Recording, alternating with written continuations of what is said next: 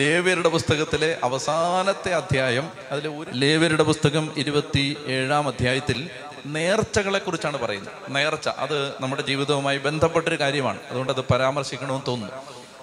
ലേവ്യരുടെ പുസ്തകം 27-ാം അധ്യായം നേർച്ചകളെ കുറിച്ചാണ്. ഇപ്പോൾ എല്ലാത്തിനും നേർച്ച നേരാറുണ്ട് ചിലർ. കാണുന്നതിനെല്ലാം അങ്ങ് നേരും അല്ലേ? നടക്കാൻ വേണ്ടി ഓരോന്ന് പെട്ടെന്നങ്ങ് നടക്കാൻ വേണ്ടി പെട്ടെന്നങ്ങ് നേരും, അതിശക്തമായിട്ടൊരു നേർച്ച അങ്ങ് നേരും. പിന്നെ എന്നാ അത് മറന്നുപോകും. എന്നിട്ട് ഈ നേർച്ച കടം എന്നൊരു സാധനമുണ്ട്. അതെന്താണ്? ഈ കർത്താവിനോട് വെറും വാക്ക് പറയരുത്. അത് പറഞ്ഞില്ലേലും സാരമില്ല കേട്ടോ, പറഞ്ഞില്ലേലും കുഴപ്പമില്ല. പറയാണ്, കർത്താവെ ധ്യാനകേന്ദ്രത്തിന് 10 കോടി രൂപ തന്നേക്കാം. ഒരാവശ്യത്തിന് പറഞ്ഞാണ്, ഇതുവരെ തന്നിട്ടില്ല. അപ്പൊ അത് അങ്ങനെ പറയരുത്, അങ്ങനെ വെറുതെ പറയരുത്. അതായത് ഒരാവേശത്തിന് കയറി അപ്പൊ എന്തോ പെട്ടെന്നൊരു തലകറക്കം പോലെ വന്നു. അപ്പൊ അന്നേരം വിചാരിച്ചു ബ്രെയിൻ ട്യൂമർ ആയിരിക്കും, തലകറക്കേ ഉള്ളു, ബ്രെയിൻ ട്യൂമറാന്ന് വിചാരിച്ചിട്ട് പെട്ടെന്നൊരു നേർച്ച ഇങ്ങ് നേർന്നു. ദൈവമേ, ആ ധ്യാനകേന്ദ്രത്തിന്റെ മേളത്തെ 3 ഇല കെട്ടിക്കൊടുത്താളാവേ, നേർന്നു. പിന്നെ ഈ വഴിക്ക് കണ്ടിട്ടില്ല. ഞാൻ ഉദാഹരണം പറയുന്നതാണ്. അതായത് നിങ്ങൾ എന്നെ ചെയ്യേണ്ടത്, നേർച്ച നേരുമ്പോൾ ആലോചിക്കണം. ആലോചിക്കാതെ വെറുതെ നേർച്ച, അതാണ് ഈ 27-ാം അധ്യായത്തിന്റെ ഒരു പാഠം. വെറുതെ കയറി നേർച്ച നേരരുത്, ചുമ്മാ കയറി നേരരുത്. നേർന്നാൽ അത് നടത്തിയിരിക്കണം. അപ്പൊ ആളുകൾ എന്നാ ചെയ്തു? ആളുകൾ ഒരു ദിവസം ഒരു ചേട്ടൻ, ഒരു യഹൂദൻ ചേട്ടൻ ഇങ്ങനെ നേർന്നു. എന്താണ്? കർത്താവേ, എൻ്റെ കൊച്ചിൻ്റെ കല്യാണം നടക്കുകയാണെങ്കിൽ ഈ കാളക്കുട്ടിയെ ഞാൻ നിനക്ക് തന്നേക്കാം. നേർന്നു. സാധാരണ ഈ നേർച്ചയൊക്കെ എന്ന് പറഞ്ഞാൽ ഈ തുടക്കക്കാരുടെ വിശ്വാസത്തിലുള്ളതാണ്. വലിയ കയറി ക്ലാസ് കയറ്റം കിട്ടിയവർ നേരാറൊന്നും പോകത്തില്ല. മനസ്സിലായല്ലോ? ഈ നേർച്ചയുടെ പ്രശ്നം എന്തെന്നറിയാമോ? നേർച്ചയുടെ പ്രശ്നം എന്ന് പറഞ്ഞാൽ ഇത് നടന്നാൽ ഞാനിത് ചെയ്യാമെന്നാണ്. അപ്പൊ ദൈവത്തോടൊരു വ്യവസ്ഥ ചെയ്യണം. ഇങ്ങനെ ചെയ്ത് തന്നാൽ ഞാൻ ഇങ്ങനെ ചെയ്തു തരാം, ഏതാണ്ട് ഔദാര്യം പോലെ. അപ്പൊ അതുകൊണ്ട് അതൊക്കെ തുടക്കക്കാരുടെ വിശ്വാസമാണ്. അപ്പൊ ഈ നേർച്ച നേരുന്നവര് LKG-ലാന്ന് ഓർത്തോണം. ക്ലാസ് കയറ്റം കിട്ടിയവർ നേരാനൊന്നും പോകത്തില്ല, മറിച്ച് അവർ പ്രാർത്ഥിക്കും, നേരാനൊന്നും പോകത്തില്ല. അത് കർത്താവിൻ്റെ ഇഷ്ടം നടക്കട്ടെ എന്നുള്ളതാണ് അതിൻ്റെ ആത്യന്തികമായ പ്രാർത്ഥനയുടെ ലക്ഷ്യം. ഈ നേരുന്നത് ആരാണ്? ആരെ നേരുന്നേ? LKG. അപ്പൊ LKG-ക്കാരുടെ ശ്രദ്ധയ്ക്ക് നേരുന്നൊക്കെ കൊള്ളാം, വെറുതെ വായി വരുന്ന പോലെ അങ്ങ് നേരരുത്. കർത്താവിന് നേർന്ന ആ നേർച്ച കടം, അത് വചനം പറയുന്നുണ്ട്, അത് അങ്ങനെ കിടക്കും. ഇപ്പൊ വെറും വാക്കൊന്നും പറയരുത്, എല്ലാം ദൈവം ഓർത്ത് വെച്ചിട്ടുണ്ട്. നമ്മള് മത്തായി 10 വായിച്ചിരുന്നു. കഴിഞ്ഞ ബൈബിൾ സ്റ്റഡിയിൽ ഒരു ക്ലാസ്സിൽ നമ്മൾ പറഞ്ഞിരുന്നു, നീ പറയുന്ന ഓരോ വ്യർത്ഥ വാക്കിനും കണക്ക് കൊടുക്കേണ്ടി വരും. ഓരോ വ്യർത്ഥ വാക്കിനും.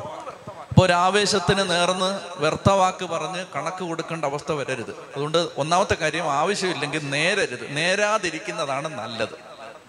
ഒന്ന് വ്യക്തമായോ? ഇനി നേർന്നാൽ അത് നിറവേറ്റണം. ഞാൻ ഈ പുസ്തകത്തിന്റെ ആശയം പറയണം, എല്ലാം വായിക്കാൻ സമയമില്ല.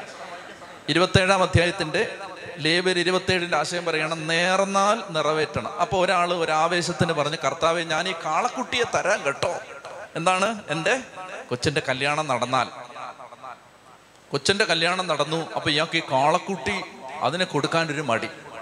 അപ്പൊ കർത്താവ് പറയാണ്, സാരമില്ല, നീ നേർന്നതിനെ നീ വീണ്ടെടുത്തോ. അപ്പൊ അതിന് ഞാനൊരു കൂലി നിശ്ചയിച്ചിരിക്കുകയാണ്, അതിന് ഒരു 5000 രൂപ. ഓക്കെ, അത് അടച്ചിട്ട് കാളക്കുട്ടിയെ കൊണ്ടുപോകും. ഇതാണ് ഈ പുസ്തകം, ഈ അധ്യായം പറയുന്നത്. അതായത് നേർച്ച പറഞ്ഞിട്ടുണ്ടെങ്കിൽ അതിനൊരു കൂലി കർത്താവ് നിശ്ചയിച്ചിട്ടുണ്ട്. അത് തന്നിട്ട് കാളക്കുട്ടിയെ തരണ്ട, ഫൈൻ. അതിന്റെ കാശ് ഞാൻ തരും. പിടികിട്ടിയോ? ആ ലോജിക്കാണ്.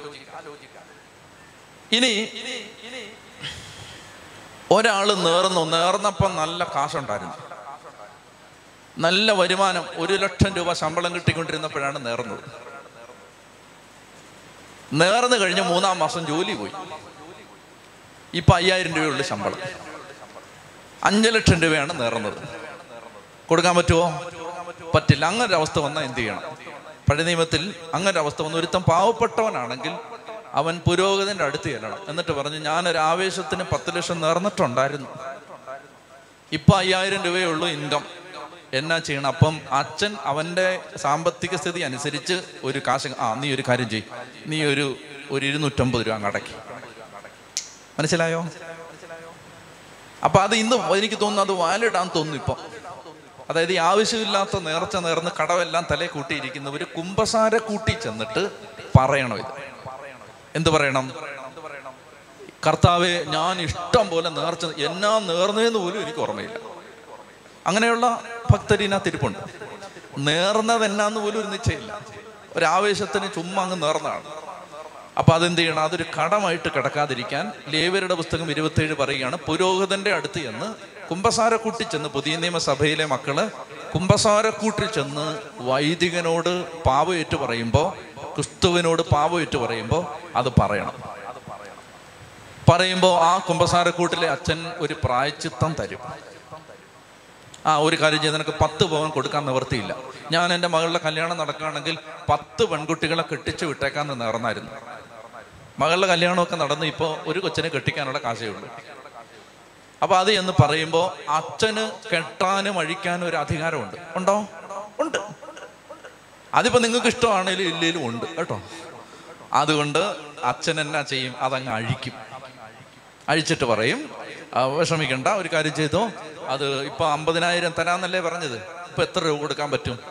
ഒരു 50 രൂപ കൊടുക്കുക. അപ്പോൾ അത് പുതിയ നിയമത്തിലെ കാഴ്ചയായിട്ട് മാറും. എന്താണ്? മനസ്സോടെ കൊടുക്കുന്നത്. മനസ്സോടെ എത്ര കൊടുക്കാനേ പറ്റൂ? 50 കൊടുക്കും. പിടികിട്ടുന്നുണ്ടോ? ചെത്തി പറഞ്ഞേ ഹല്ലേലൂയാ, ഹല്ലേലൂയാ. അങ്ങനെ ലേവ്യരുടെ പുസ്തകം പൂർണ്ണമാകുന്നു. ശുഭം.